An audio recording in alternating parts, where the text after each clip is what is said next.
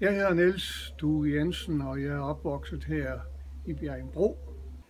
Det betyder rigtig meget for mig at modtage Æresalumne-prisen. Jeg føler en stor stolthed. Jeg føler mig væsentligt tættere tilknyttet på den måde til Aarhus Universitet. Og det er en ære for mig, at jeg kan blive indlemmet i den elite, som har ligesom kun modtaget og er udvalgt til at modtage sådan en fornem pris på Aarhus Universitet. Så det glæder jeg mig til, og det glæder jeg mig over. Jeg var så heldig at have en far, som startede som selvstændig. Han hed Poul Due Jensen, og han startede Grundfos i 1944 med at lave pumper. Og på den måde, som 2-3-årig dreng, kom jeg jo med min far ud i værkstederne meget hurtigt og fik på den måde smag for smedefaget og maskinfaget. Så jeg voksede op med det, og da jeg så blev 18 år, så bestemte jeg mig til at blive maskinlærling og fik en maskinarbejderuddannelse. Og derefter begynder jeg så på Aarhus Teknikum som maskiningeniør.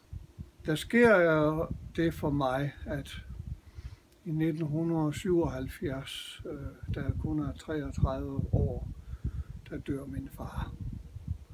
Og på det tidspunkt bliver jeg så udvalgt eller udpeget og vælger også selv og skal prøve at føre Grundfos videre.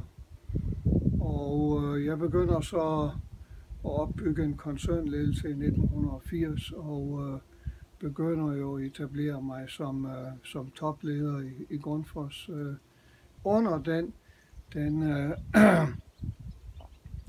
den tid kunne jeg så stadigvæk bevæge og dyrke mit ingeniørfag i Grundfos, fordi jeg var tæt på ingeniørerne og produktudviklingen, og jeg var selv i spidsen for flere af de store udviklingsprojekter, som blev kørt over årene. Og på den måde så fik jeg jo som topchef i Grundfos i dansk erhvervsliv en fantastisk mulighed, både for at udøve et toplederjob med almindelig generel ledelse, men også et ingeniørjob, hvor jeg havde glæden over mange år til at være tæt på udvikling af nye produkter, udvikle ny teknologi. Så jeg har haft et fantastisk liv som topleder og som maskiningeniør. Det er